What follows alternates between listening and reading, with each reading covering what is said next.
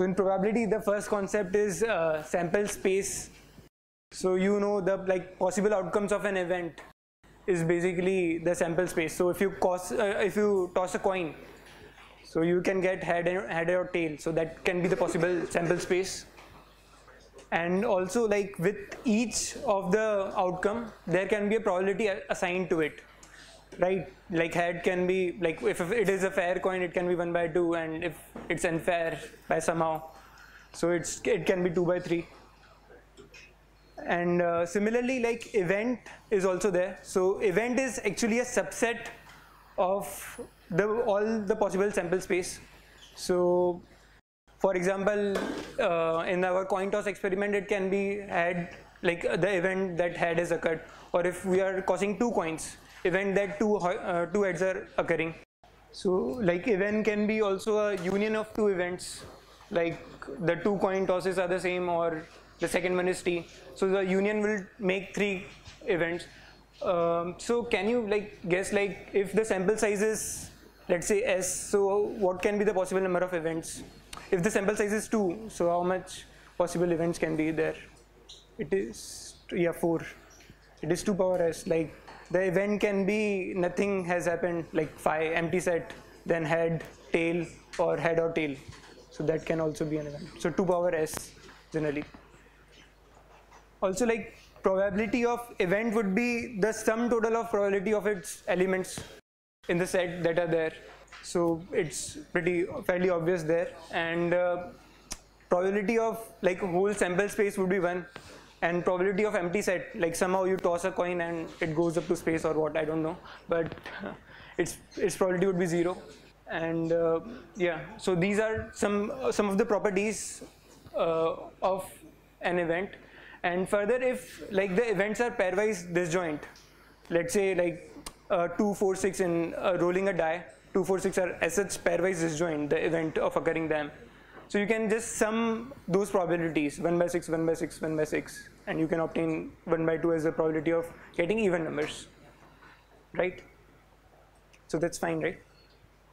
And again, conditional probability. So given an event has already occurred, how will it affect the probability of another event?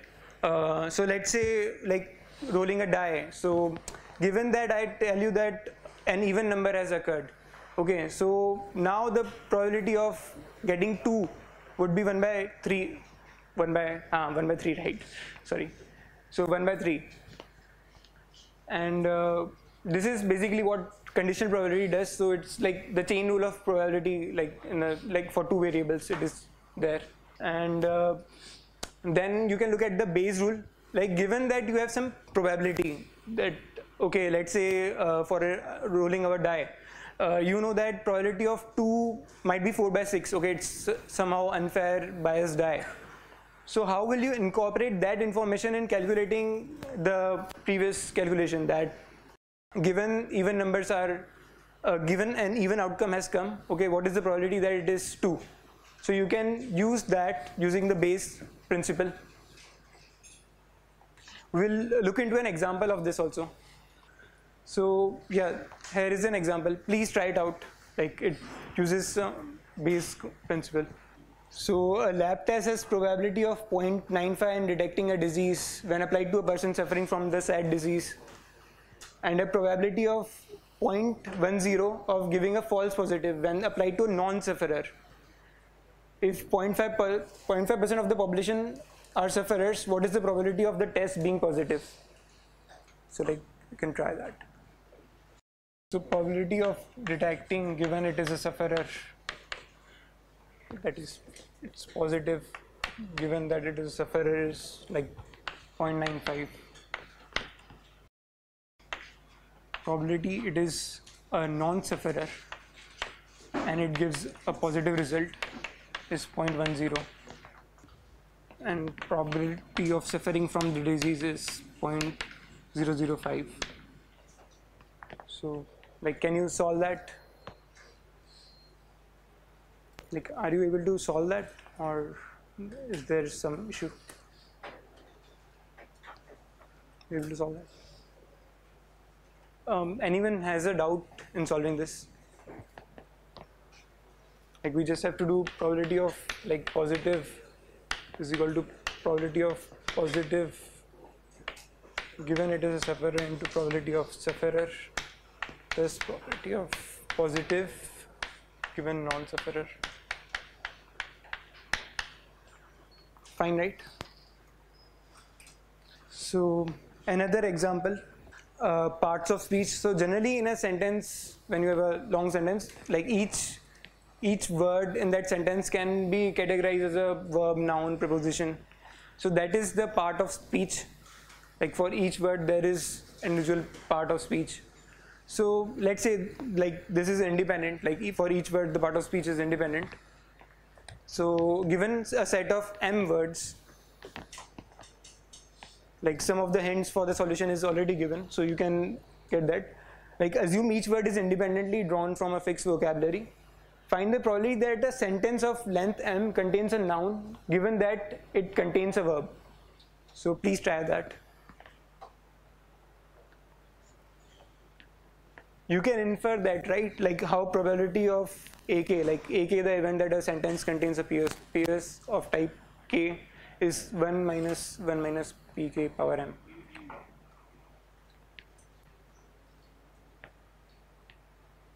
Like at least one word should be of type K, right? So 1, 2, 3 if you try to sum that, or otherwise like 1 minus if no one is of that particular type.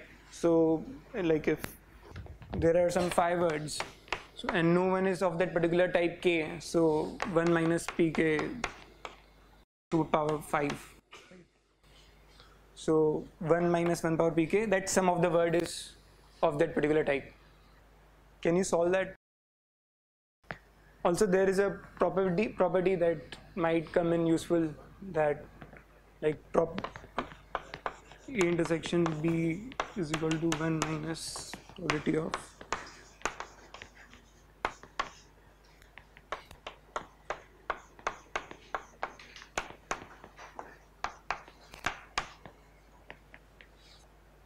so like this is the solution. So we needed to like use that formula and get that term, and like both of the tags, like 2 of the tags not occurring, for that we can say that like each of the tag didn't occur at a particular position, like both of them didn't occur, so pk plus pj, and that would be to the power m. So again like now random variable. So basically the output of a random experiment that you carry, maybe a coin toss, rolling of a die, that is basically a random variable. So if coin toss is there, so you define like random variable, what is the probability that the random variable output is heads? That can be a biased coin again, then 2 by 3, and if it's tail, the probability is 1 by 3. And then there can be joint distribution, like given 2 random variables x and y, so we can have their joint distribution. Generally like you can write that in the form of a table.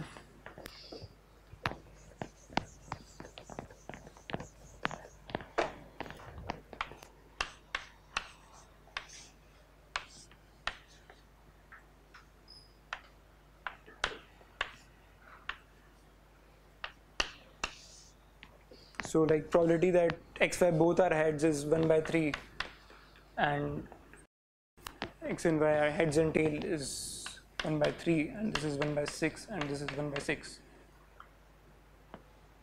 And like actually what happens is that like first coin is unfair towards heads, the other coin is fair. So you can obtain the marginal distribution, generally like keeping a variable fixed and then summing over the next variable, other variable.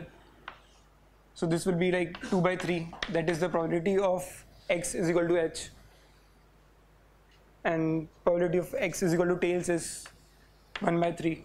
And similarly like y is the fair one, and you will get that this is 1 by 2 and this is 1 by 2. Further, like we generally tend to like probability of x is equal to x and y is equal to y. So probability of x is equal to heads and y is equal to tails, we can just given y is equal to tails can be given as like probability of heads given tails, something like that. So and further, like x and y are independent if probability of xy can be termed as probability of x into probability of y, like in the chain rule of probability, A intersection B. So now A and B are independent, so it doesn't matter whether we know about A or not. So for example, you toss a coin and roll a die, like both are independent events, so it won't affect the other outcome if you know the outcome of one of them. Another concept is conditionally independent, like x or y may or may not be independent, but given some z condition, it can be independent.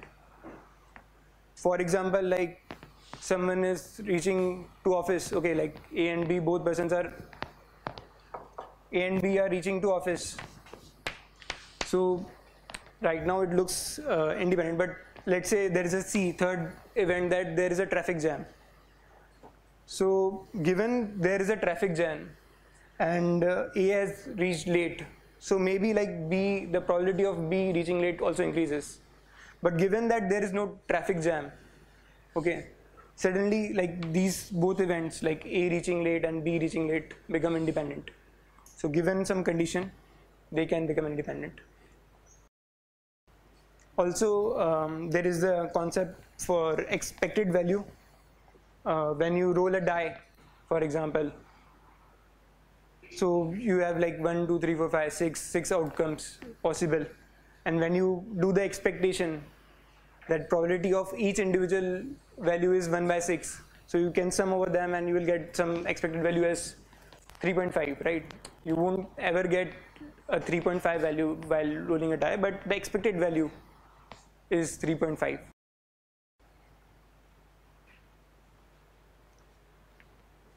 Now question and the answer is also given, so yeah. So the question is like, if y is a function of x, okay, then what is the expected value of y? So again, like if let's say some x takes 3 values, minus 1, 0, 1, with probability 1 by 3, 1 by 3 and 1 by 3, so its expected value would be 0. But if y is a function expected of like x square,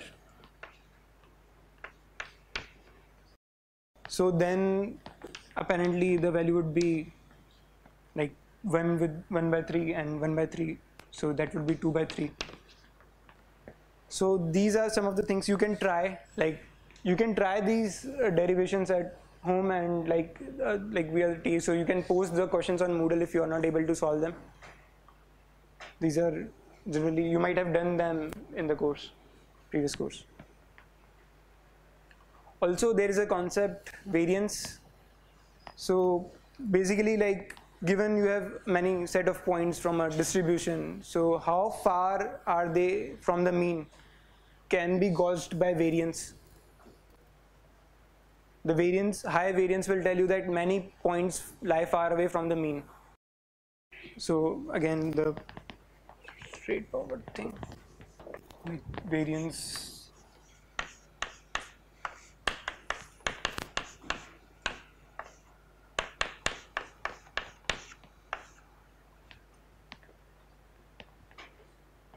Okay, so expectation of x square, right? So x square. So this is actually mu, so e of expectation of x plus e of x the whole square. So that will give you that result, e of x square.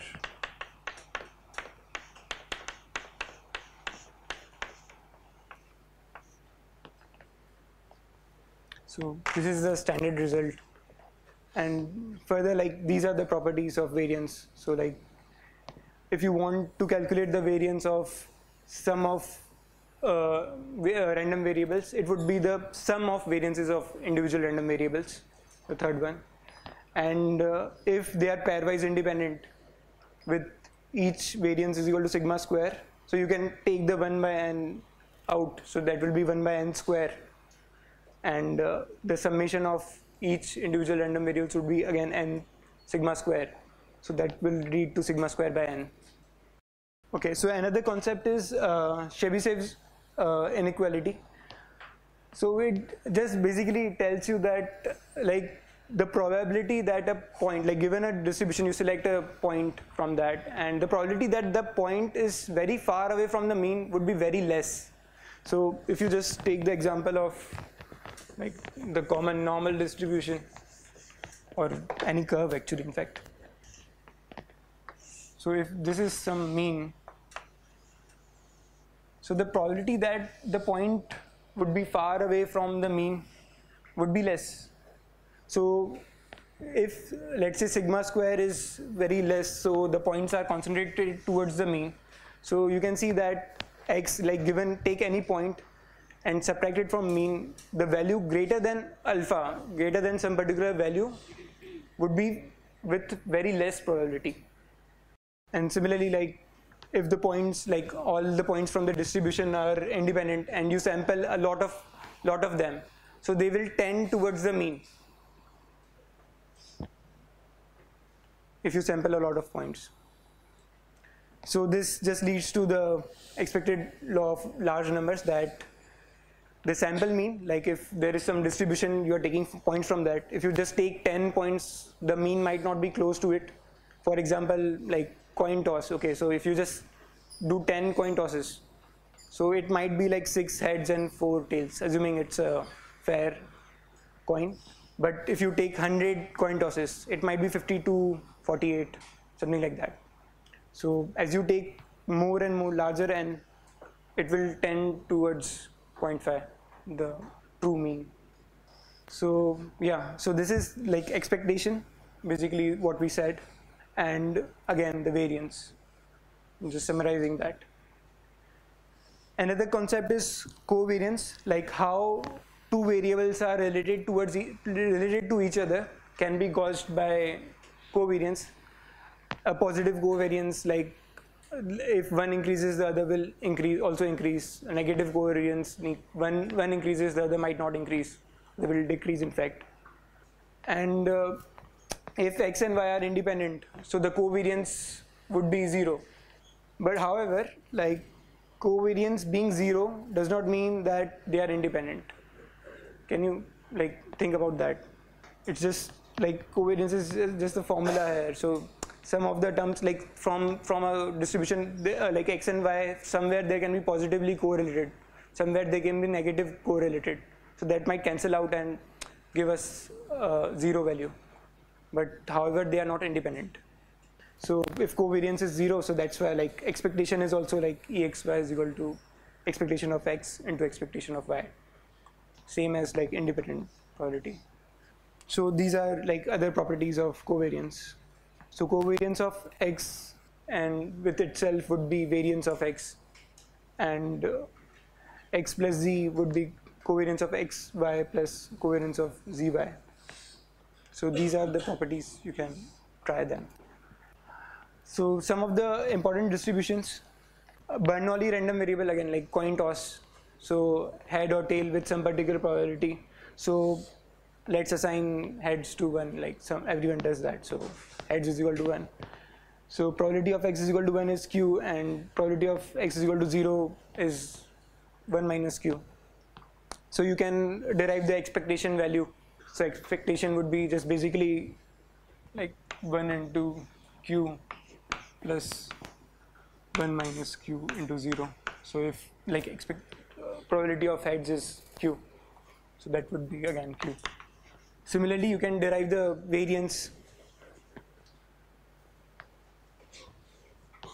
Expectation of x square here, like variance is equal to expectation of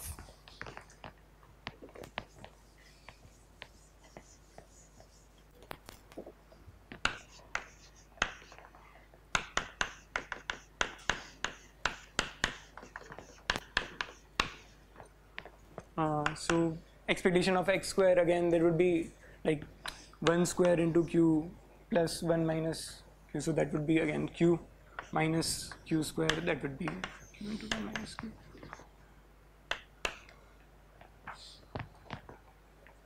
So yeah. Then binomial random variable. So if you have like n coin tosses, so again it can be like simpler to like choosing k places where 1 would occur and n minus k places where the probability would be like tails would occur.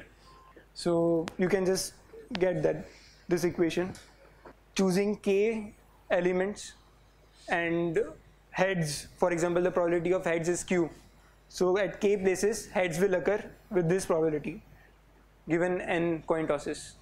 nck, choosing k elements and assigning its probability as q, and 1 minus q is the probability for rest of the n minus k elements. And then by linearity of expectation, given like we know that for Bernoulli distribution the expected value is q, so as like coin tosses are all independent, so we can get that expectation of y would be nq. And again variance also linearly sums up for independent variables. So further, like continuous random variables, we looked into the discrete cases right now. So continuous random variables, like you have an idea, right, how to get continuous random variables. So given a coin toss, can you get a continuous function from a coin toss? Can someone give an answer? Like how can you get that? You are given a coin, can you like approximately get a continuous distribution function, something? Someone? Okay. Like you can toss, let's say decide 100 coin tosses. So all the h can be decided as 1. 99h and last one is t can be decided as 0.99 something. And this way like all the tails could be decided as 0. So you can like approximate uniform distribution from a discrete distribution this way. So some of the concepts like probability density function. So continuous distributions. So let's give an example, like simple example. So x just goes from 0 to 1 and it's uniform at all the points. So probability at any given point would be 0, but the area under curve would give us the probability of that particular points if like in between you want to find. Similarly, like the other example is y is uniformly distributed from 0 to 1 by 2. So here the uniform distribution would be like this. The area should be 1. So in discrete case we tell it as mass. So again rolling a die, so 1 by 6, 1 by 6, 1 by 6 for all the die outcomes. But here it would be density function, and summing would give us like overall area, finding the area would give us the value that we need. Another concept is cumulative distributive function. So what would be the like sum of all the probabilities that is less than a particular point. So you just integrate from like minus infinity to that particular point where you want like cumulative value. Cumulative, it's addition, right? So for example a discrete case, so 1, 2, 3, 4. So like rolling a die, so the probability would be like this and it will finally reach 1. Cumulative probability distribution. So why is this concept actually useful? Cumulative probability distribution function. Actually the answer is in the slide. Because sometimes like it's difficult to obtain a PDF function. So given like if we are able to obtain the cumulative distribution function, we can differentiate it and get the probability density function. Again, joint distributions in continuous case. So if there are two variables, the joint distribution can be given by like integrating from minus infinity to a and minus infinity to b for each of the variables respectively. And then we can individually get the probability distribution. You can marginalize after this. We will do an example on this like after 2 slides. So again, like marginal distribution as in the discrete case, apparently I rubbed that, but select a particular variable and integrate over the other variable minus infinity to infinity, and you will get the probability density function of the first variable. Again, the similar independence concept will apply to continuous variables. Again, the conditional density function, so that is like similar to what happened in discrete case. You just marginalize over the other variable to obtain the fy, functional density over y, and so x given y is equal to a particular value, you can obtain the density function, conditional density function. An example is there, so this is like the last example, please try it out. So x and y are independent continuous random variables with some marginal density functions, same marginal density functions. The random variable z is equal to x by y is defined. Find the density function for z. Please try it out. You have to use the cumulative density function concept here. So like z is equal to x by y. So z is less than a. Functional density, if you just find that. So x by y is less than a. So probability of that would be x less than ay. So you can, like, we have the condition x can vary from minus infinity to infinity, while x can vary from minus infinity to ay and y can vary from minus infinity to infinity. So quickly, like, that is what we do here. And once the function, like cumulative function for z is obtained, we just differentiate it and we can obtain the function. The slides would be uploaded and you can go through them for the example, and in case of any doubt, just post it on Moodle.